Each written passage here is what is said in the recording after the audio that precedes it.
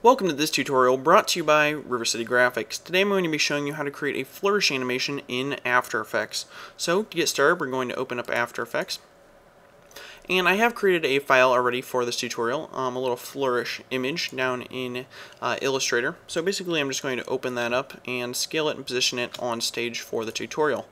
So basically, if you don't know what a flourish is, it's basically kind of a wispy line, goes from bigger to smaller usually, and it kind of animates to grow like a plant would, so kind of in a line. So I'm just going to zoom in here, and you can see that I've kind of positioned this towards the bottom. So we're going to be animating this line to grow from this bottom part here that's off of the screen all the way around to the smallest tip right there. So it's kind of going to animate in a wavy line. So the way that we're going to do this is by first taking and grabbing our pen tool. So we're going to be creating a mask over our shape. Basically it's going to be a path, but technically it's a mask. So I'm just going to take and just start pen tooling around that. And it's important that you go in the order that you want it to animate. So basically you want to start at the fatter part and you want to end with the smaller part of your flourish. Okay, so it's not important that you get this exactly perfect, but you want to kind of do a fairly good job with it. So once you have this done, what you're going to do is go to Window and then to Effects and Presets. I have mine already opened over here, and what we're going to do is just search for Stroke. And you're going to go down to where it says Generate Stroke, and you're just going to drag that onto your mask and onto your shape. So basically just drag it onto your stage there.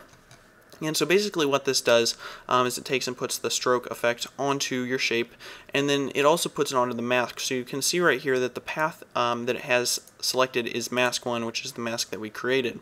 So now what we want to do is basically take this color and grab our little color picker and just select the background color. Alright, so now you can kind of see what's happening. And now if we take our brush size and turn this up, you can see that it kind of starts to erase our shape away. So that's what you want to do. You want to make sure you have this brush size big enough that it completely covers up your shape. Alright, so now what we're going to do is the fun part. So I'm just going to scroll this down, basically just opening up all these little pieces here. And we're going to go to make sure your playhead is at the very beginning. Click on the Start stopwatch there. Go out to about 1 second and click to add another keyframe. And so basically now what we have are 2 keyframes at 100 or at 0%. So we're going to take our one that we have at 1 second and just scroll this up to 100%. You can see right there what's happening as I slowly do that. So now what we have over time is an animation of our flourish kind of growing. Alright, so that's pretty cool. You do have some other effects within here. You can take and change the opacity. You can change the brush hardness if you want the edge that it creates to be nice and crisp. You can turn that up. So you can add in more keyframes within your start in order to affect the speed at different points. You want it to go really fast right here, and then you want it to kind of slow down. You can kind of add in other keyframes in order to do that. So you can play around with those things. Now there is a little bit of a problem with our flourish at this time. Now it looks fine right here, but let's say that we wanted to take and add a background. So I'm just going to click down here, go up to Layer, New, Solid. We'll just add this blue solid right here, drag it down to the background, and now you can kind of get a better idea of what exactly is happening. It's kind of animating that black stroke over the top of it. Now if we click back on our flourish and we change the color of the stroke here to the background color, we can basically fix it and have what we had before. Now the problem comes if I go down to our background and make it something that's not solid. So we'll just go to Effect, then Generate, then Ramp, and we'll just make it kind of blue so it kind of fits in with our overall scheme there. Alright, so now you can see that if we just were to change the background, it wouldn't have that same effect as changing it before, because you wouldn't actually have the gradient on the stroke that you're animating.